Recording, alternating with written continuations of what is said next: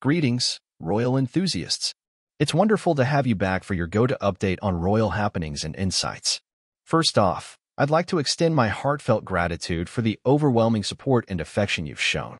If you haven't yet joined our subscriber community, what's stopping you? Click that subscribe button right away. Don't forget to activate the notification bell, too. Moreover, if our content resonates with you and you'd like to delve deeper into our community, we invite you to support us on Patreon. It's the hub for exclusive content, sneak peeks, and a chance to engage with us more intimately. Find the link in our video description. Now, onto today's discussion.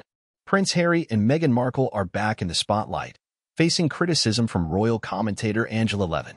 Despite their public stance against cyberbullying, Levin has called them out as hypocrites, alleging that they bullied Queen Elizabeth for financial gain in her final months. The irony isn't lost here. The couple, vocal about the ills of cyberbullying, now stand accused by Levin of exhibiting the same behaviors they decry. In a candid interview with GB News, Levin shared her dismay, emphasizing the couple's proclaimed dedication to combating bullying and cyberbullying, juxtaposed with their actions towards the Queen. Levin's charges escalated significantly when she highlighted the supposed harassment aimed at Queen Elizabeth during her frail final months. It might have been improper to harass Queen Elizabeth, especially when she was severely ill and in the twilight of her life.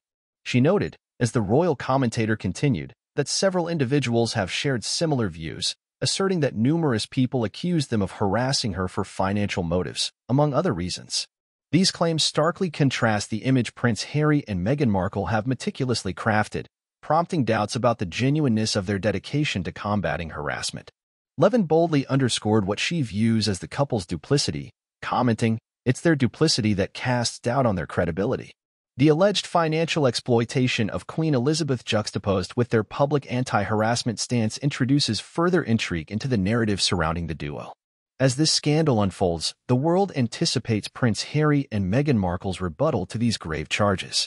Should these allegations be substantiated, it could severely damage the couple's trustworthiness and how the public perceives them, leading many to question the legitimacy of their anti-harassment advocacy. So, what are your thoughts on this matter? Do Prince Harry and Meghan Markle's efforts against cyber harassment seem hypocritical in light of the accusations that they harassed Queen Elizabeth for monetary benefits, as royal analyst Angela Levin suggests? Share your opinions in the comments and let me know your thoughts. In the meantime, we'll have to wait and see what unfolds. And if you don't want to miss out on any of my hot royal updates, make sure to subscribe and hit the bell icon. It's that easy. So, until next time, hasta la vista.